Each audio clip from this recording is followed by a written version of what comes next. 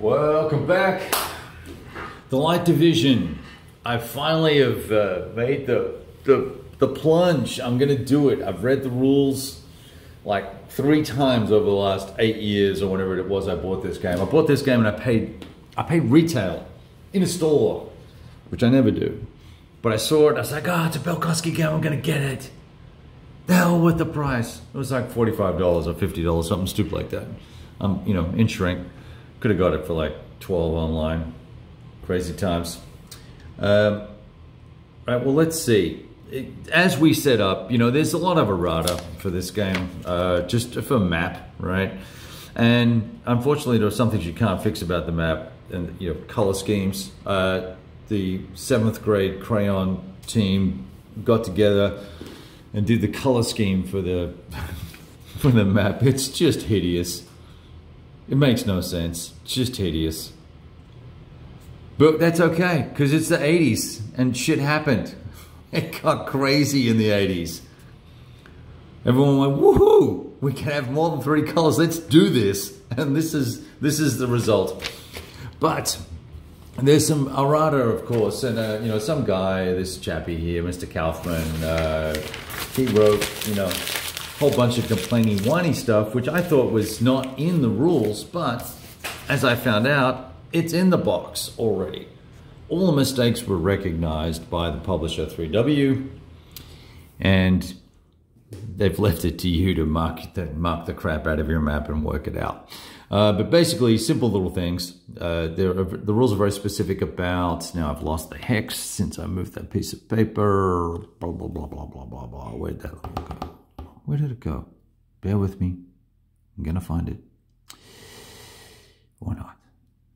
Some of the hexes, he said, let's see. Okay, this might be an example. Get a little bit of bleed over here, right? And what we're supposed to do is use the worst terrain in the hex. Well, the rules, new revisions here say, hey, you know, don't worry about that. Our mistake. But the biggest, probably the single biggest error that fortunately is fixable, all these hexes are actually city hexes. And if you look at the terrain key, and the terrain key is wrong, but that's okay. These are supposed to be pink. These 2 hexes are supposed to be clear. So we're going to do clear. We're going to do pink, even though it's marked as, I think that's rough. So, and then this is a city over here as well. So we got that to work with. It's interesting, the terrain key, it was stated that it was wrong, but looking at it from a distance, it doesn't appear to be wrong. So, I don't know, mountains are yellow, like this stuff here, and the terrain key says they are indeed yellow.